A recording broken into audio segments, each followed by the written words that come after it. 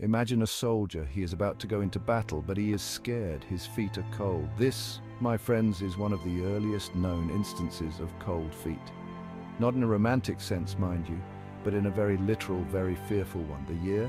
The late 1800s. The place? The battlefields of America and Europe. The phrase cold feet emerged from the trenches, a colorful way to describe the physical sensation of fear. Soldiers facing the horrors of war often experienced this chill in their extremities. It was a natural, visceral response to danger. The expression, though, quickly transcended the physical. It became shorthand for hesitation, for a sudden loss of courage in the face of adversity. And like many colorful phrases born from the military, it quickly seeped into everyday language. Soldiers returning home from war brought with them their slang, their stories, their experiences, and with them, they brought the phrase cold feet. Language, like water, finds a way.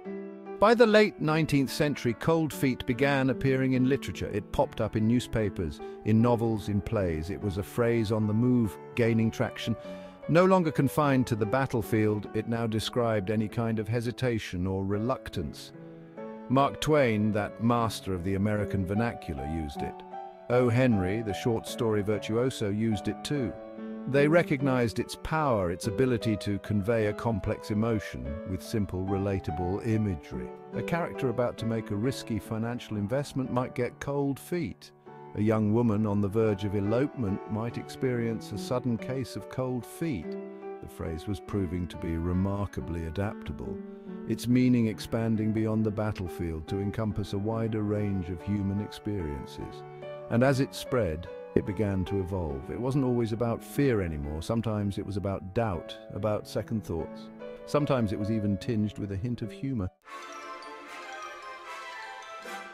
The stage, that grand platform for human drama, provided fertile ground for cold feet. Playwrights, always attuned to the nuances of language, recognized its potential. They inserted it into the mouths of their characters, using it to heighten tension, to create comedic effect, to explore the complexities of human decision-making. Imagine a scene. A young man paces nervously backstage. He is about to make his stage debut. His voice catches in his throat. He wipes clammy hands on his trousers. "I think I'm getting cold feet," he confesses to a fellow actor. The audience chuckles, recognizing the universal fear of the unknown. From Shakespearean tragedies to light-hearted comedies, cold feet found its place in the theatre. It became a shorthand for stage fright, for the jitters that come with performing in front of an audience. And as audiences heard the phrase spoken on stage, they incorporated it further into their own vocabularies. Section 4. Cold feet in the 20th century, solidifying its place in common language. The 20th century, with its wars and its revolutions, its social upheavals and its technological advancements, only solidified the place of cold feet in the English language. It appeared in novels by Ernest Hemingway and F. Scott Fitzgerald, in poems by Sylvia Plath and Langston Hughes. It was a phrase that transcended genres, that spoke to something fundamental about the human experience. Newspapers used it to describe politicians backing down from controversial decisions. Sports writers used it to explain why a star athlete might choke under pressure. It was everywhere, a ubiquitous expression that had become an indispensable part of the English lexicon. And with each passing decade, its meaning continued to evolve. It became less about literal fear and more about figurative hesitation. It could be used seriously to describe a life-altering decision, or it could be used playfully to describe a minor case of nerves. Section 5. The wedding context, a modern interpretation of an old phrase. Today, cold feet is perhaps most commonly associated with weddings. It's the fear, the doubt, the last-minute jitters that can strike a bride or groom before they say "I do." It's the sudden realization of the enormity of the commitment they're about to make. But even in this context, the phrase retains a hint of its historical origins.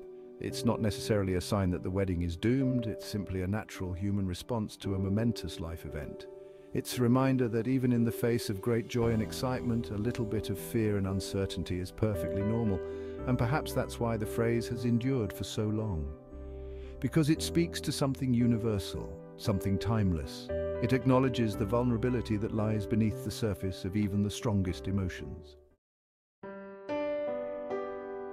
Section 6 conclusion, the enduring power of cold feet. From the battlefields to the stage to the wedding aisle, cold feet has come a long way.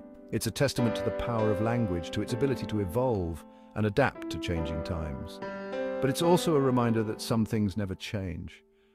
Whether you're a soldier facing enemy fire or a bride about to walk down the aisle, that feeling of hesitation, of uncertainty is something we can all relate to. It's a part of what makes us human.